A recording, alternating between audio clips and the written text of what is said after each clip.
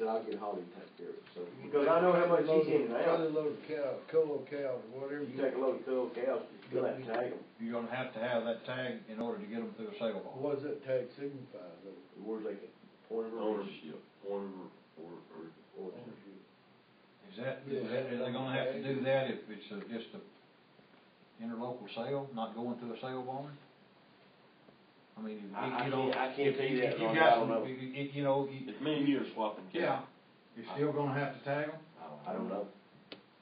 The only thing that I see is like myself personally in my cow operation, I send my packers, I normally load my packers up and haul them to the Angelo pack, unless I have an old goofy cow we have to rope or something, and I'll just sell her anyway and get rid of it. But like my yearlings, it won't affect us at all on those. Because of the weight. Because of the age. Age, yeah. So anyway, and I don't know about horses. Is this the track for mad cow disease, stuff like that? Yeah. Well, That, you know, they got on this big, what do they call it, cool? You know what you call it? Country of Origination or labeling. You know, that was a big push, you know, because you're supposed to be going, when you go to the grocery store and buy a package of beef, you're supposed to look around and see if it came from the US or Brazil or wherever. And this is all, I think this is really all whiplash back to that, if I'm not mistaken. This has been coming for several years, and anyway, they've been putting it off, anyway, but apparently it actually, I guess, started January 1. Now, somebody told me the other day, Wyndham Morgan called me the night, we know about it, and he and I talked, and I wasn't fully aware, but I told him to call Roy Chisholm. He called Roy, and he said as far as he knew, right now, the only place you could carry them loads if they weren't tagged was Angelo Pack and the Abilene Sale Barn. So far, that was the only two places he knew of. that you could unload. That he knew of. but they'll have change. But I'm sure they're tagging them for you, just be a guess. I would figure that's what they're doing, don't you imagine? But anyway, just something to tell you that your the judge's secretary, I mean, if that's helps them, that business is fixing to pick up. Some more. I don't know.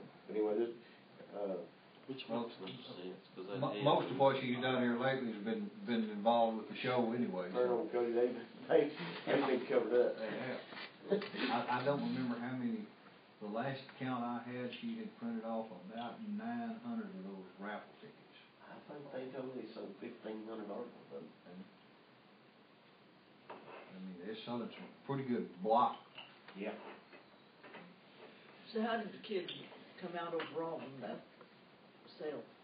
I don't know. I asked Cody how their money was. Of course, you know, he's pretty much removed from that aspect of it. But he said that's when he mentioned this. Well, I think they sold $1,500 worth in raffle tickets. And he said, I think they did pretty good on that. And he said, I think their money was good.